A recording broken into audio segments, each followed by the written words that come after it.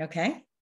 Welcome you all. We're happy you're here. Robert, are you our moderator? Are you going to jump in? I am the moderator. Okay, you jump right in. Good afternoon, everyone. Thank you for joining us here for the Tilt workshop, where we're going to be learning about how to make our assignments transparent. By and large, since I joined the Teaching Center, this is one of the most effective and immediately effective techniques that I've learned. So I hope that you feel the same way. My name is Robert Ladd. If you haven't met me already, I'm the moderator for this session. And this session is designed for faculty, but obviously everyone's allowed to attend. We do have some rules. I think most people here have already been in a session with me anyway. But just to reiterate them, we want to make sure that our first and last names are showing so that we can record attendance. We only want to engage in the chat when directed to do so by the presenter, or at least it should be on topic. So no side conversations, as it were. Raise your hand if the presenter asks for questions. That way we don't miss you, and we can make sure that we're addressing whatever it is that you have questions about. And only unmute yourself when directed so that we don't have a lot of feedback. We appreciate your dedication to learning and your commitment to following these guidelines throughout the presentation.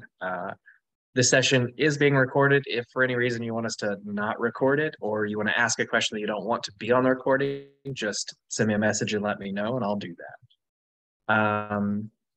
So this presentation is being presented by Neely and Sheucraft. I'm not sure if she needs an introduction either, but she works with us at the Teaching Center, was formerly the director of the Teaching Center, and is a communications professor. Neely, take it away. All right. And Miss Amy is my partner in crime today. So we will be talking about Tilt. This workshop is an introduction to Tilt. So brand new, assuming you don't have content knowledge at all. So some of you may already have a little bit of background and you're just showing up for a refresher. That's great too. But just to let you know what to expect, we are going to explain what it is, how to create a tilted assignment. Amy's going to share some research with you. Then we're going to talk about how we're using it at Nashville State.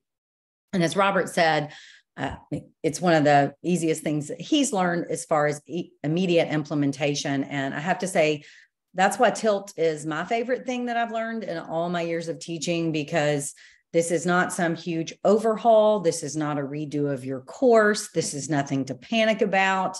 Tilt stands for transparency and learning and teaching. And basically, it's a model for how we can write assignments that are transparent for our students.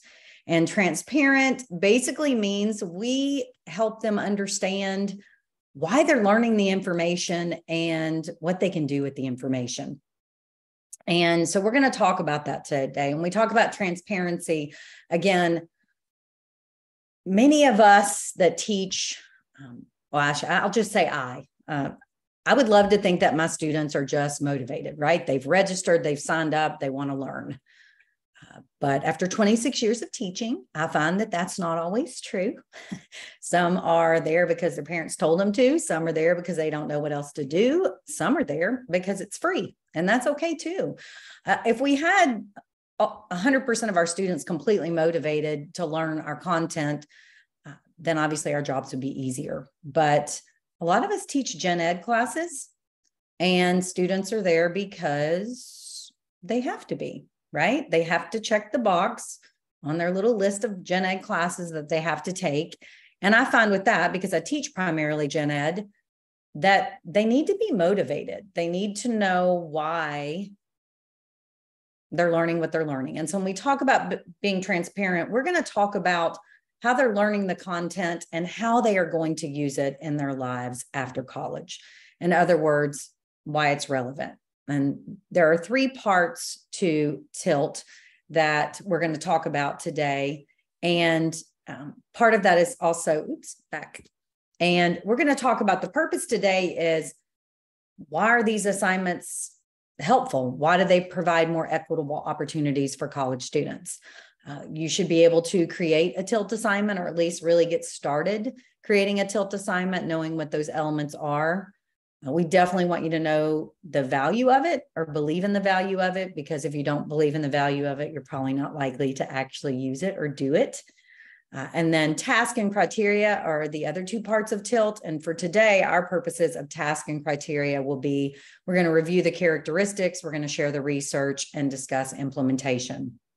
And then criteria, you leave with an understanding of the TILT framework. So when we talk about the TILT framework, all it means is that in your assignment that you create, you're going to have three parts. You're going to have the purpose, which will include the knowledge and skills. You're going to have the task, and then you're going to have the criteria. And we're going to talk about all three of those. Now, some of you are probably thinking, well, I'm a teacher, I already do this. What is she talking about? And some of you, you might have 70% of this already in your assignment. You may have a really solid assignment and you realize you only need to update 30% to meet these requirements. Others of you may realize, wow, there's quite a bit of updating to do. What we encourage you to do when you're starting out with TILT is get in your mind one assignment that you would like to start with.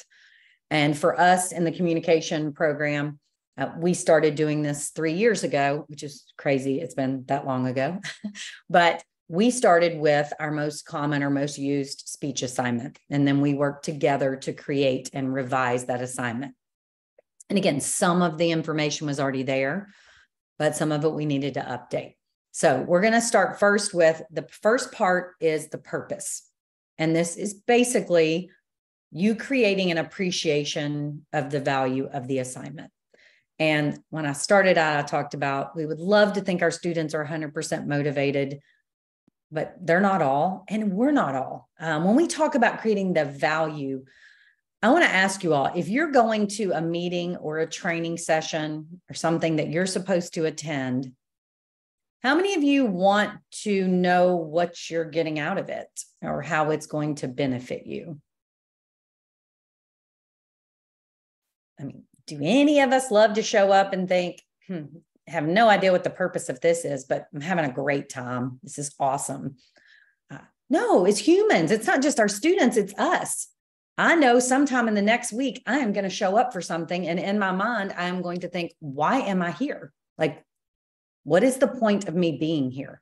We want to know that. How is it valuable? Why is it relevant? And again, back to, especially if you're teaching gen ed, we've got students put in a classroom because they're required to be there. They don't know the why, other than it's on a list of what they're supposed to take. So as a teacher, when I'm creating assignments, I want to think about why. Why is this necessary? What are they going to do with it? And when we think about the skills and knowledge, it's kind of the two parts of the purpose. What are the long-term, what's the relevance long-term to students' lives? Why, how is it applicable? What are they going to do with it? And specifically the knowledge, how is it connected to these learning outcomes in this course?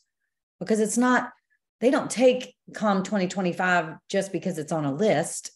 We know as the teachers, they take it because they need the information for the rest of their life, for their relationships, for public speaking, for their work skills. We know they need it.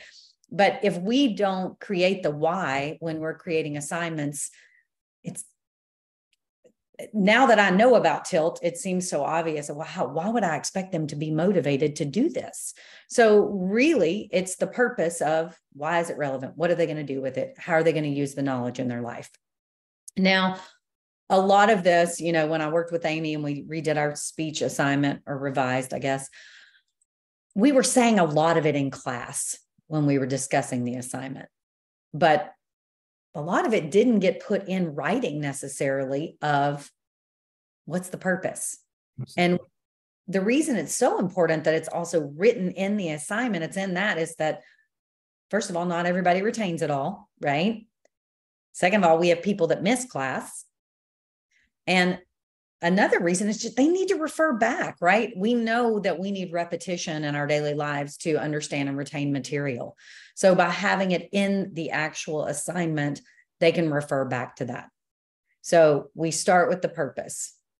To me, it's super helpful as the faculty member to be asking myself these questions. What knowledge, skills, and abilities do they really need to get out of this assignment? When we first started discussing TILT in our communication program, there were times we realized, oh, there's some stuff in here they probably don't need to do. There was other stuff that we realized, wow, we really need to list and explain this out in the purpose. I say it's an ongoing process. I don't consider this a check mark. You finished it, because I feel like every semester you learn, you grow, you think of other things you could add, delete. So I'll think of this as an ongoing process. I think that also helps because we realize it doesn't have to be perfect. So once we have the purpose, we want to think about the task. This is the what. What will students do? What will they do? How will they do it? When will they do it? How long does it need to be? What are the steps to follow? Due dates, things to avoid. This is where some people share common what not to do's if it's a common pitfall for students. This is the area that most faculty have pretty decent idea in their task. But again, how can we make it more clear? Can we put it in steps? Can we put it in chronological order? Can we even divide it up? If it's a big project, can we divide it up weekly? Can we divide it up early semester, late semester? Think about what is it you want them to do. You know, in our speech that we have them do, they do an outline, but just by listing, you need to do your outlines. Well, we've listed a task, but could we be much more clear about what that is? Yes, you'll create a preparation outline that is this long and that meets these requirements. Then you'll create a delivery outline that has these guidelines, these requirements, so that the idea is that if a student is sitting at home and they have the assignment, even if you're not there, right, and it's not an online class or you're not in Zoom with them, they can look at that assignment and they know what the task is. The other thing I love about being very clear in the task is that we have found by using it, it cuts down on so many questions because it's right there. Again, a lot of times we were saying it in class, we were discussing it in class, but if it's in the actual document, they have that with them 24 hours a day. So for those students that want to work on it at 1 o'clock in the morning and you're not available, it's very clear what the task is. And just like our student, if we're expected to do a project for our boss, don't we want to know what we're supposed to do, how to do it, when it's due, how important it is? Which leads us to, when I say how important, the criteria. For our students, is this a 10-point assignment? Is this 100 points? Is it major in the course? Is it minor? How are they going to be assessed? Is it subjective? Is it objective? Is it a quiz? Like, how will they be assessed? Now, most of us have a checklist or a rubric or something, but being crystal clear about how they will be measured. What does success look like in the class? We can give examples to help with that. We can discuss it in class. We can share past students' work if we have permission of the past student. But for us in our speech class, when we went to a specific detailed evaluation rubric, and again, we had one, it's not like we didn't have one, but we much more in depth, point deductions for each part, not just the introduction, actually divided up. Visual aids are 8 points, right? Citing your sources is 7 points. And again, this is for a 100-point assignment. It's for a major assignment, but you all, I'm going to knock on wood, but I don't get hardly any grade appeals, pushback. Why did I get a B? Because it's all right there. And to me, the most important part of the criteria is that they get it the same time they get the task and the assignment. They know from the very beginning, this is the purpose. This is why I'm doing it. This is why it's relevant. Here's the task. This is what I'm going to do, when I need to do it, how I need to do it. And the criteria, this is how I will be assessed. The idea is that they get all of that together because again, they're going to be much more likely to be successful. And at least I can say, how can I say that? Well, Amy's going to share some research with you, but also from my individual classes. And again, we're in the year 3 of tilting. It has helped our students immensely. Public speaking is something they're very anxious about. They don't feel like they know how to do it. They're scared. They've never done it before.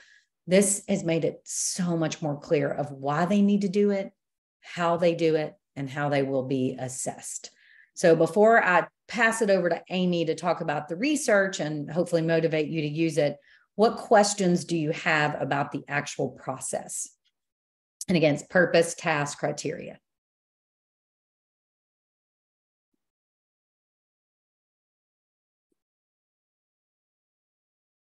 Maria has her hand raised. Go right ahead, Maria.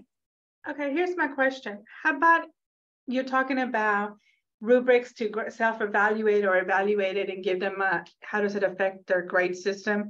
Does the assignment has to be a graded as assignment? I mean, how about if I use it just as a kind of like a group in a group setting for them to learn the concept I am teaching, to practice it in class? Great question, because again, we use TILT on a minor to a major scale. You all, the criteria can be like my class activities, they're participation based. They know from day one, the criteria, if you are there, you're participating, you're getting the points. That is the criteria, right? So it can be participation based, it can be, activity and class points, but just the explanation. So like Maria, your question's perfect, because if it is just something they're working in a group and they're going to get points for doing that, if they don't know that criteria, they might be worried, right? How much is this worth? Do we have to get the answers right? What if our group is wrong? Are we still going to get the points? So thinking through things that we might assume they know, your criteria might just be if you're working and you're trying in your group, then you're getting the participation points. And that makes it clear for them. And that's ideally what we want to do. Absolutely. And going a step further from that, it could even be the criteria is you're engaged in working on this project with your classmates, period. We don't usually want to tell our students, you're not getting points for that, right? You're not getting points for participating, but the criteria is, right? So just say the criteria is for this part of the project is that you're working together and engaging with each other. Full stop. Don't have to tell them how many points or that there's no points, but the expectation isn't you get 10 problems correct. The expectation is you're working together to try to find a solution to these 10 problems to report back out when we come back together as a class. Or 2 problems or 1 problem, as the case may be. Any other questions?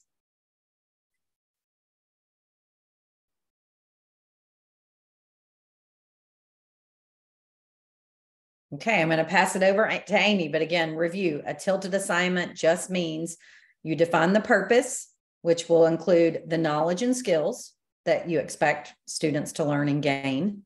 Then you're going to define the task, and then you're going to make sure the criteria is clear. And Yasmin, go ahead. Okay, I use the same bullet points, the points here in my lecture class. I think that's kind of helps the students to be more focused. Therefore, this TILT assignment is not necessarily for only showing the assignment. I think we can modify it, make it hybrid, and Absolutely. then put it into the discussion in the classroom as well. When we are saying something verbally like, hey, this is the objective, this is the purpose, this is how we will do it. Absolutely. So I think it is, for me, it is useful to articulate what I'm going to say and make it a very direct point to the students. And therefore I like it and I use it, and I'm going to use it too. Great. Yes. I love that, Yasmin. And I want to follow up on one thing you said that can be super helpful with TILT. A lot of times when we're in a virtual class or we're in a face-to-face ground class, we're like, I'm saying it, I'm saying it, I'm saying it. If there's a grade attached to it, have a backup. It can be a page in your module. It can be the assignment that you're giving. But many times we say it and we're like, I said it, they got it. And we know from experience that just because we say it, they may not catch it. And TILT really helps us take what we say to help be part of the assignment that's there so that students have that transparency that we strive for every day. So we're going to take a little step back from what TILT is to be able to talk about why we want to TILT. And this goes back to the transparency and learning and teaching TILT in higher ed project. And as we look at this project, it's important to note that this project's driving question was, what is the smallest teaching intervention that would increase student success? So it's not looking at an overhaul, but what is the smallest thing that we can ask faculty to do that has an impact on student success? And so this is a research-based approach that's equity focused. And again, I want you to hear smallest teaching intervention. Now, as we look at these small teaching interventions, what we're able to find is that as the research was published from the University of Las Vegas, Nevada, they published it in the Chronicle of Higher Education and then the AANCNU's peer review. And the focus was, let's have teachers, faculty, these 35 faculty who were part of the project, do 2 small teaching interventions. We want them to take something that they're already doing and tilt 2 things. In the classes that were studied when this was first done, there were 1,800 students. 425 of them were first-generation students. 402 were non-white. 479 were low-income students, and there were 297 multiracial students. So these 35 faculty went into their classes. They tilted 2 things, and the results were stunning. The results showed that an impact happened not just on student learning, but when we look at these students, they had an increase in academic confidence. So I'm feeling more confident as a student in this teacher's class than I was before. And I'm more confident about subsequent classes that I'm going to have with other teachers. Students also noted that they had a strong sense of belonging in the classroom, which extended to the entire college. And so they didn't just feel like they had learned, but they felt like they had a community that they belonged to at the university. They also were able to describe the skills that they were going to use in the workplace that were employer valued skills. And so it's not just, I've learned course objectives, I've taken tests, I've done assignments, I've got this, but they were able to talk about how those course objectives relate to the real world and connect them to the things, to the world around them. So our next couple of slides are going to look at the impact of the study. And so there were substantively important effects on first-generation students. So if we look at the slide that's in front of us, the low transparency courses, those that weren't part of TILT, are in blue. The transparent courses are in the kind of camo green color right underneath that. And if you notice, in every area that's measured, amount of transparency, I understand what I'm doing on the assignments, employer valued skills, academic confidence, and sense of belonging. The transparency first-generation students' responses are much higher, substantively higher, than those who were in non-transparent courses. So I want us to pause on this screen for just a minute. If I'm a first-generation college student, at the end of the term, if I feel like I have a better understanding of the content, I know the skills that I've learned, I'm confident, and I have a sense of belonging, what is likely to happen for those students? What do you think is going to occur?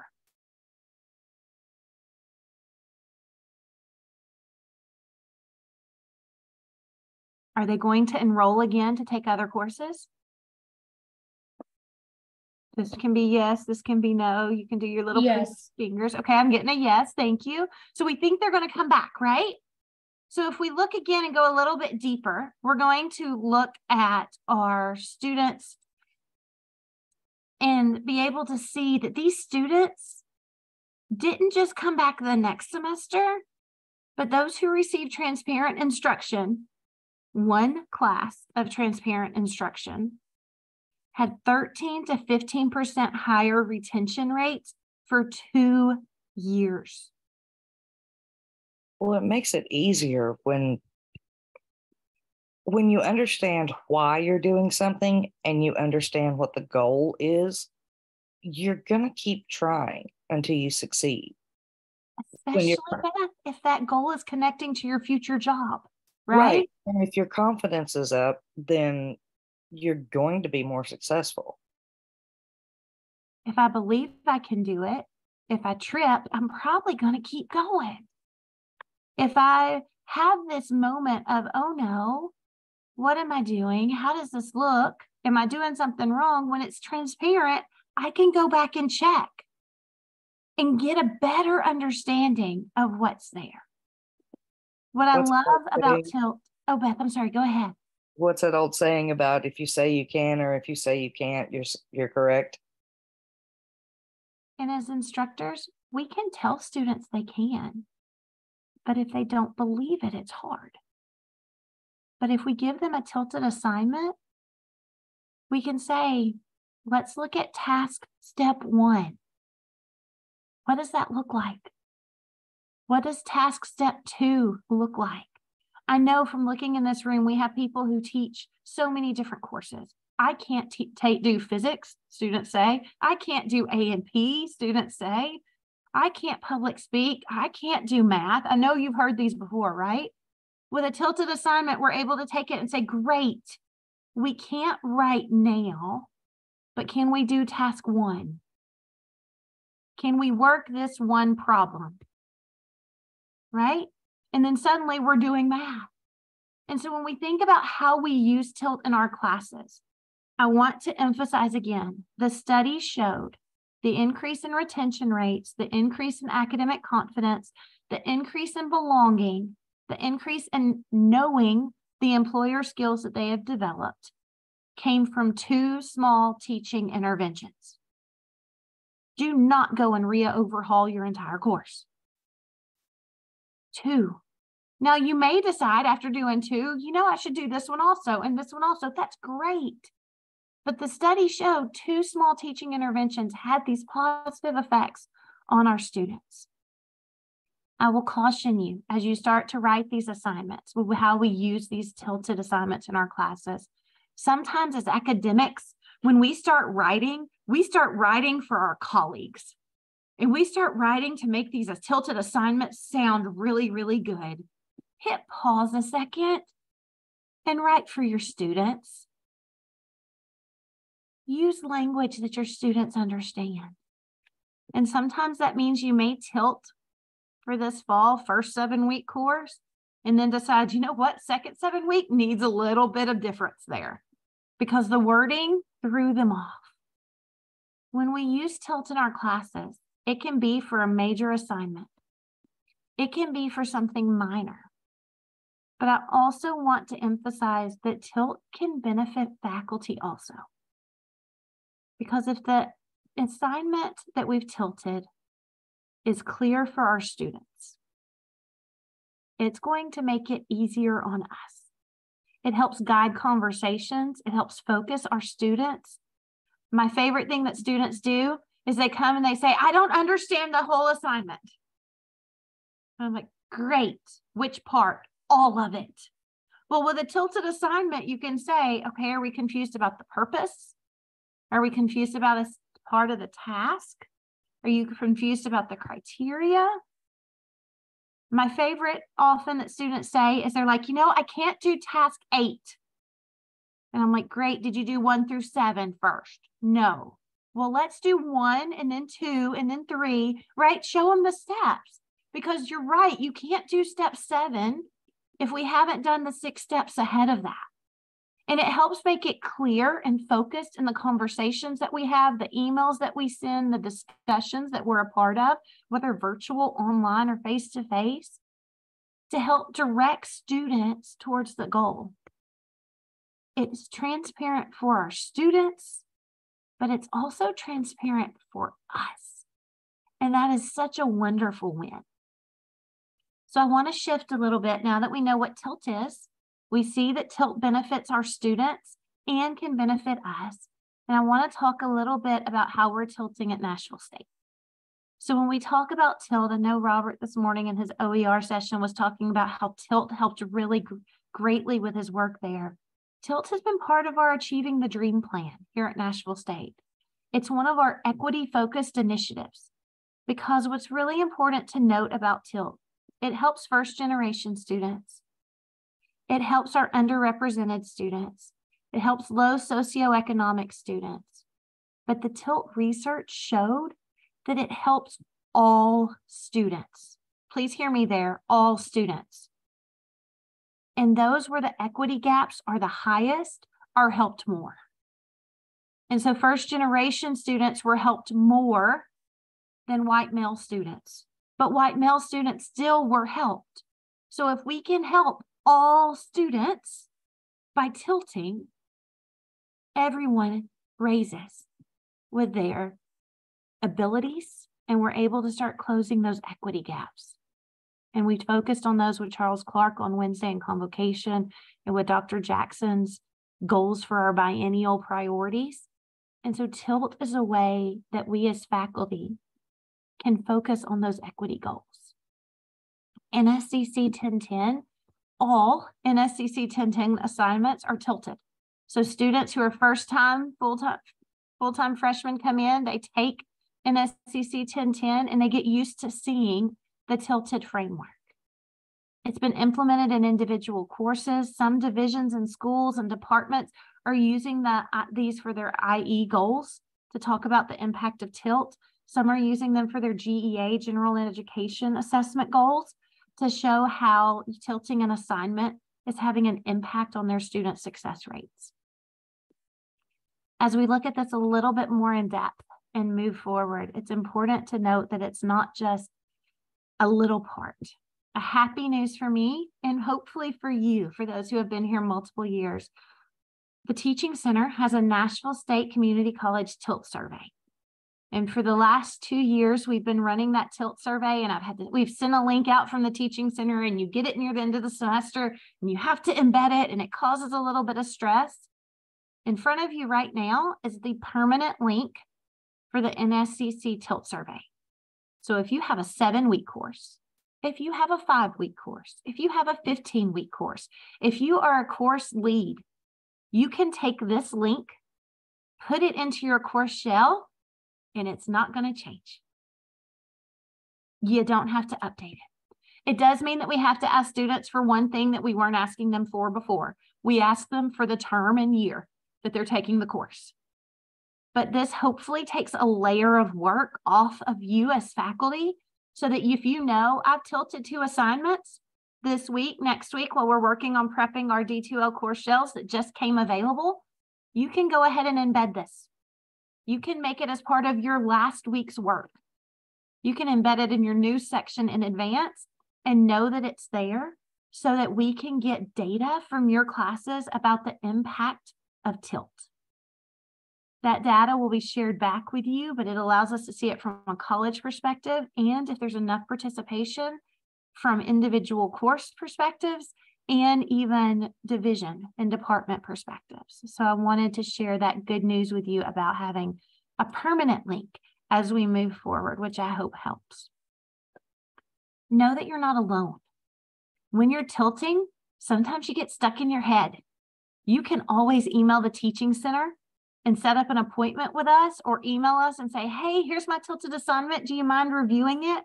Please don't say in the next 5 minutes, because that's probably not going to happen, but we'll review it and get back to you and let you know, because we're not subject matter experts in your area, and we approach it as students do. Before we started, some of us were talking about having children. You can hand it to your kids, your teenagers, your preteens, and say, read through this. What questions do you have? And then be able to go back to it and start making edits to help it be more transparent. When you tilt in a course, we also ask you to complete the Teaching Center CRTP tilt form. If you are tilting in a course this semester or in past semesters, let us know how it's gone. Once you've done it in 3 courses, that can be 3 different courses, the 3 same course sections. It does not matter as long as it's implemented in 3 courses of any shape, size that you teach. You can fill out this form, and it's one of the requirements for the CRTP certificate through the Teaching Center. And CRTP stands for Culturally Responsive Teaching Practices. And TILT is a culturally responsive teaching practice that helps us close those equity gaps. Our hope is that you're thinking, yeah, I want to tilt. On Wednesday, next Wednesday at 10 a.m., Neely and I are going to lead a Tilt Interactive Assignment Workshop. This is where you can bring your rough drafts. You can even bring your final drafts if you think it's final. And we're going to work in groups and we're going to analyze them and allow you to team up with people who aren't your subject matter people so they can read through it and ask questions to help make the Tilt assignment better. And so if you're working on something or have something that you've used in past semesters, please feel free, sign up. Registration is required because we're limiting it to ensure that we have time to look at each person's requirement, each person's assignment, and give them good feedback during that session. But we wanted to make sure you were aware that that's available. Another wonderful thing that's available for you is the Tilt Higher Ed website. On the Tilt Higher Ed website, you'll notice that there's that lovely last box over at the right that says Tilt Examples and Resources. At Tilt Higher Ed, you can go there and they have before and after work that you have to be able to show an assignment from statistics or from business or from so many other sources that say, here was a pre-tilt assignment. Here's a post-tilt assignment. So you can see the before and after. And by seeing the before and after, you're able to get ideas, to borrow, to be able to see different things that we have done, that others have done, that may be helpful for you. So we're going to pause again at this point, and we want to engage in some questions. Those can be, how can we use Tilt? What are questions you have about Tilt? Bring all of your questions to us. We're ready to help you.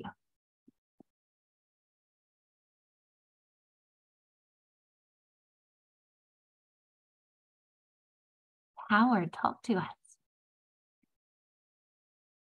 I'm using it, and I think it's just a better way of explaining everything, where they can, especially newer students, can find things. So I found it very helpful.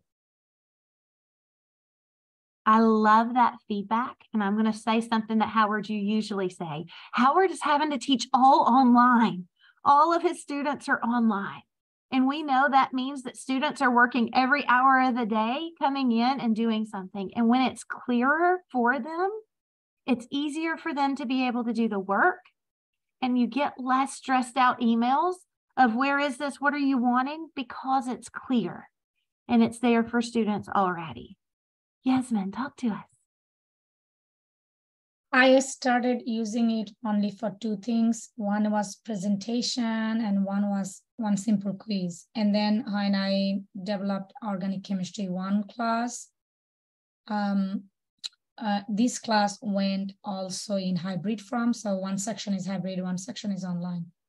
What I did, and also I learned and I'm going to use, is this TILT concept into all the lab writing, and that makes things way easier. I'm not sure if everybody aware of, in organic chemistry, we are very old school. We keep handwritten note, a notebook throughout the semester, and a student keep it as they go with the class.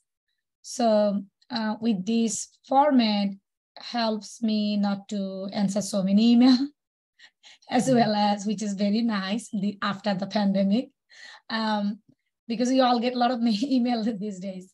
And then also, it also helps students to self-evaluate, because they know that if they are not writing the reaction mechanism, they're going to lose points.